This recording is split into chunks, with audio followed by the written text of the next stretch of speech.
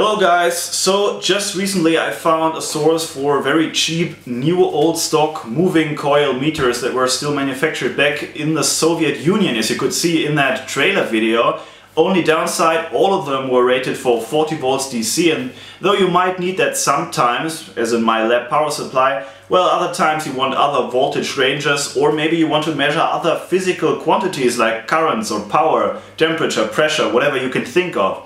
And that is what the next episode will deal with. I will show you some basic calculations and some experimental methods of how you can easily identify and modify any meter that you have salvaged somewhere or bought as new old stock.